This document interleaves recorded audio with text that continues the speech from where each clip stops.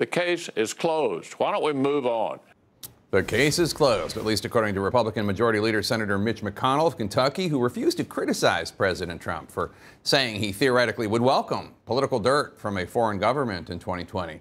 As CNN's Sunlen Serfati reports, the bigger issue might be that McConnell has shown hostility toward legislation that would tighten security in U.S. elections.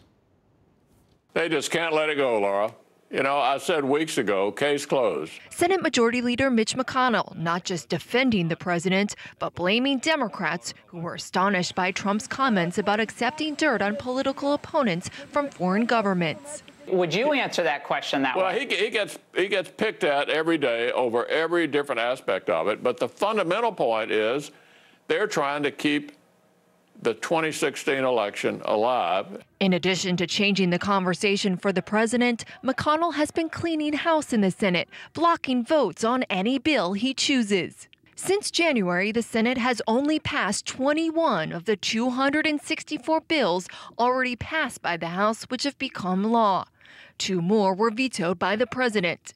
Some of the legislation passed includes back paying federal workers during the government shutdown and a $19 billion disaster relief bill. But McConnell has also blocked multiple bipartisan bills, including a bill aimed at tightening security in U.S. elections.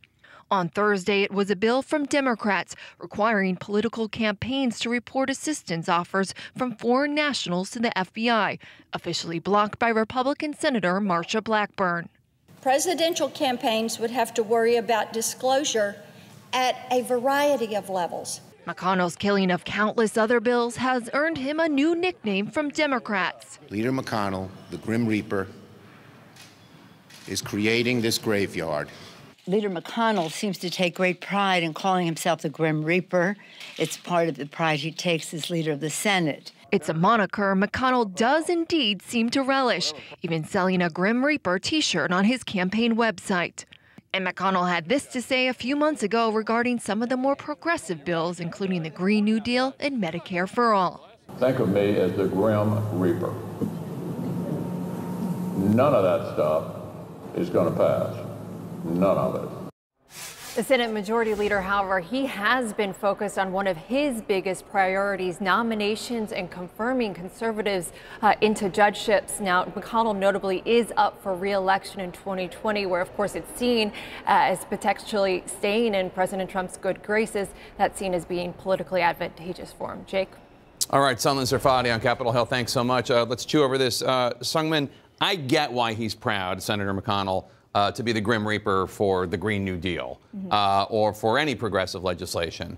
But why is he the Grim Reaper for bipartisan election security legislation? I mean, why would that be something he kills? I think he's so writ large. He has characterized everything that Democrats are pushing, everything particularly that the Democratic-led House is pushing, as something that's tied to socialism, even if it's not necessarily the case, because that has been the broader Republican message leading up to 2020, not just from the President Trump's level, but down to the Senate races and down to the House races. And now Sunlen made a very good point that Mitch McConnell himself is up for re-election, and going to, as far to the right as possible is politically advantageous to him. Now, my question is, do his Republican members, particularly the ones who are running in these at-risk states, Susan Collins in Maine, Collins and right. Cory Gardner, do Martha they McSally start to in get Arizona, impatient with a lack of legislative accomplishments? Then McConnell might start to switch a little bit, but right now we have seen no signs of that.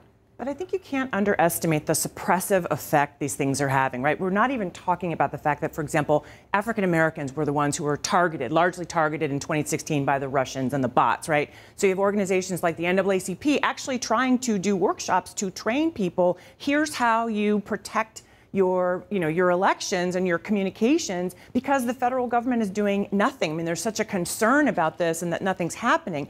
At the same time, people are talking about things like we should be doing paper ballots. What are Republican governors doing? Moving away from paper ballots. So I think, yes, there's the sort of legislative accomplishment piece, but there is also a real strategy, I think, that is about suppressing the vote in a way that I think they believe will actually benefit Republicans. Bill, House Speaker Pelosi tweeted out this photo, what she called McConnell's graveyard, and referenced all the legislation. The Democrats pass in the House, it goes to the Senate, and nothing ever happens. Obviously, some of it is stuff that McConnell and Republicans would never support. But among them are bills like lowering prescription drug prices, which President Trump has talked about, the reauthorization of the Violence Against Women Act, which used to be a fairly bipartisan piece of legislation.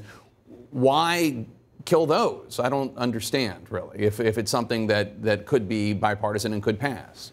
Yeah, and somebody wants to open the door, though, to, well, some bipartisan things. Then if they get one or two Republican co-sponsors, is it enough? And I think McConnell may just think tactically it's easier, as long as he's paying no price and as long as you say his members are paying no price, to just shut the door on everything.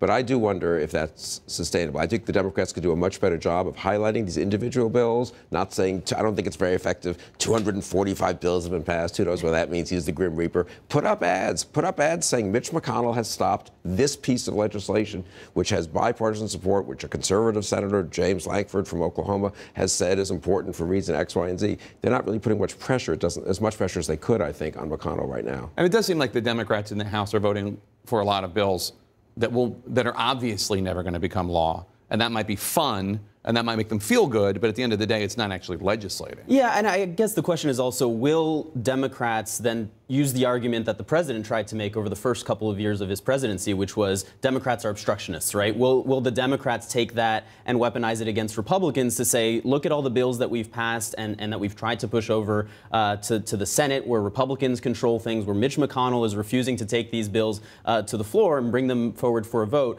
I think that's an argument we could see from Democrats, and frankly, it was an argument that the president made fairly successfully to voters previously, and I think Democrats would also have a good amount of success making that same case.